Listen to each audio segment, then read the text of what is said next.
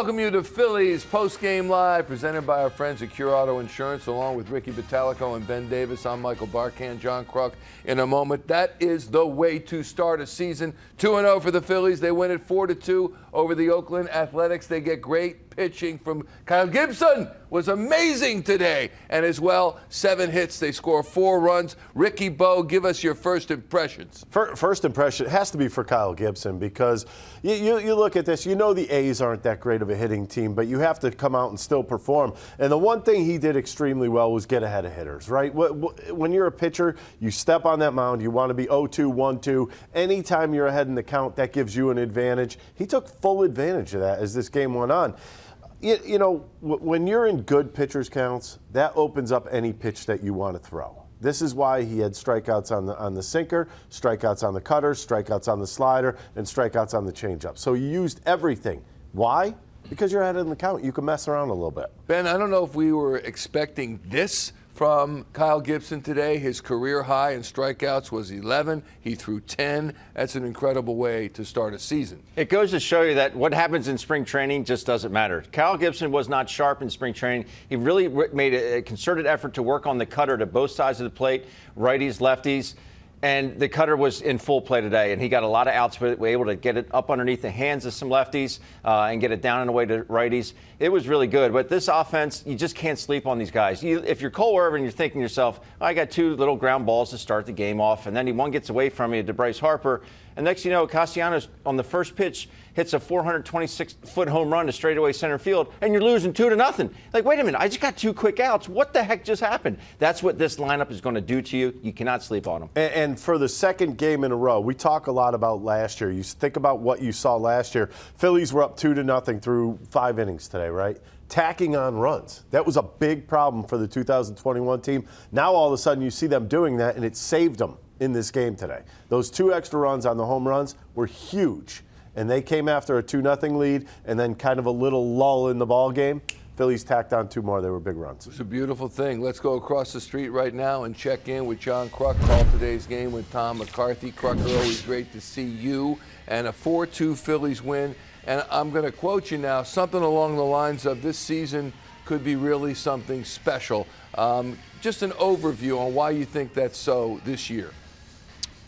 Just because of the deep lineup. And, you know, again, it all started last year. When you saw what Ranger Suarez did last year, now you know he could be a quality above-average major league starting pitcher. That helps the rotation. You get Knebel at the back end of the bullpen.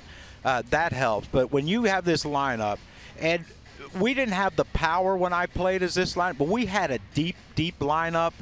And I think, if memory serves me correctly, there wasn't one complete game against us until after we clinched in Pittsburgh, and we were all too hungover to play the next day. We had, well, I shouldn't say hungover. Yeah, hungover. Yeah, go ahead. And you know, we had a bunch of the September call-up guys had to start that game because we were incapacitated, and Jim Fregosi told about 4 or 5 of us not to even show up in the dugout. And we obliged him on that. But we had a deep lineup. We were aggressive early, but we worked a lot of walks. This team seems the same way, and I love the philosophy that Kevin Long has brought in. Hunt the fastball. How many times have we seen it over the last handful of years where, you know, first pitch fastball down the middle, strike 1. Okay, we're going to give him strike 1. Well, you know, that's great if it's a guy that doesn't have great stuff, but, you know, when you're facing really good pitchers and you are aggressive early on fastballs, then it makes them have to throw something else. And you know, that's when you get ahead in counts, or they hang a breaking ball or something, and you take advantage of it. The lineup is so deep and so powerful that you know, it's going to be just, like I said, I wouldn't want to be a starting pitcher against this lineup very often. John, Alec Bohm was replaced in the late innings for you with Johan Camargo. Do you foresee that as being a constant thing, or if he improves a little bit fielding-wise, that he would stay in there? I think you're going to see that a lot. You know, again, it's just, you know, it's a situation where, you know, when you have a lead, and even though they have guys in the bullpen that can strike guys out, you know, you look at Familia, you look at Alvarado, even Knebel, those guys are going to throw a lot of ground balls. So if you want, you want your best infield defense out there with a lead in the 7th, 8th, and 9th inning, and did Camargo even get a ball hit to him? That's so.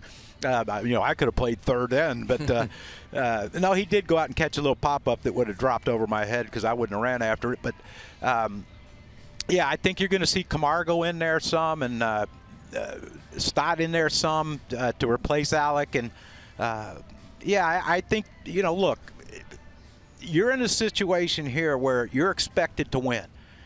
They didn't go out and get all these players with the hopes of winning. You're expected to win. And feelings, look, you're at a point now, I know it's only the second game, but your feelings go out the door.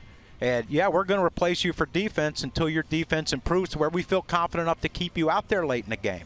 And that's no knock on anything other than the fact that we have to win. Why do you think Knebel was in this game in a safe situation after he pitched yesterday? We have to win. We're not going to, take days off and say, we're going to do this and rest a bunch of different guys.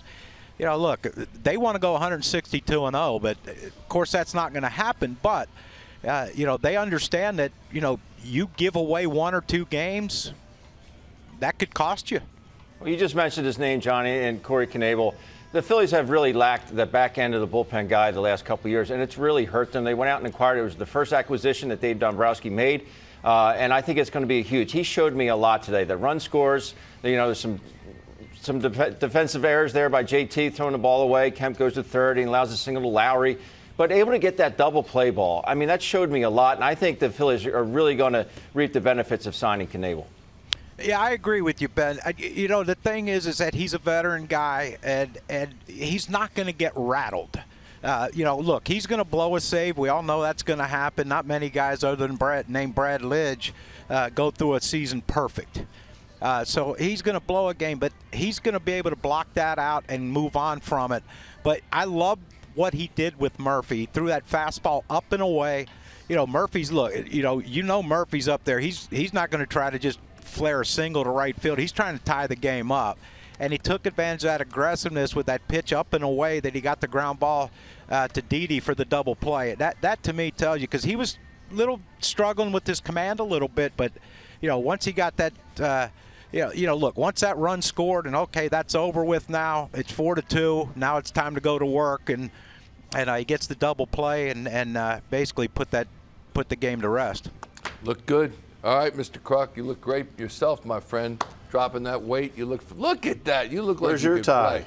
I don't think that ball would have gotten hit over your head. Hold on, it's right here. You got the tie? Whoops. Take me home. That's country right. road. All right, get the guitar out, man. No, I'll get when he gets the guitar, I'll keep singing. You don't want to hear that, so don't get the guitar. We'll check you tomorrow with Mike. Thanks, Johnny. Actually, all right, see you guys. Thanks, John. John Kruk in the booth. Now, here is Joe Girardi post-game on his team's 2-0 start. Necessarily a strikeout pitcher.